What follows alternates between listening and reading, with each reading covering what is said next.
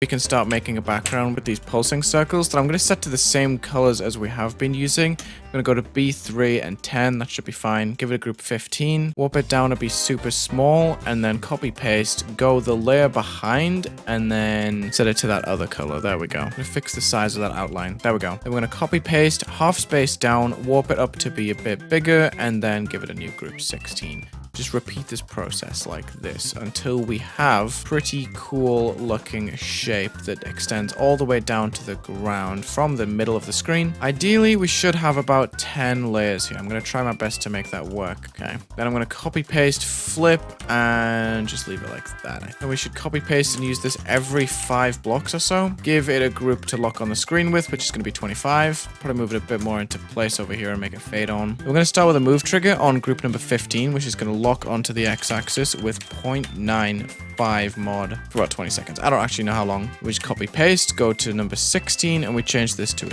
8.5. We change this to a 7.5 for the next layer. It's going to get faster and faster as we go down through the layers here. Just go to 0.55. Okay, well, I like this. It's just peculiar, I gotta say. I'm going to create a scaling loop for 25, which I have added to that entire set of objects, and we're just going to scale down, I think, 3 times here. Or should we go layer by layer? I think we should go layer by layer, to be honest. I think that would be more interesting. 15, and then half block 16, and then right before it ends, we should multiply. We're trying to make a generic kind of layering background here. Okay, they get nowhere near big enough. Undo that loop, pretty please. Make this a lot shorter. Take the groups off, and then we just have to make it right at the end of that duration line. Boom. That was the problem that we were having. Loop it now. We have to let each scale finish just so we get that ripple. All that's left is the transition in.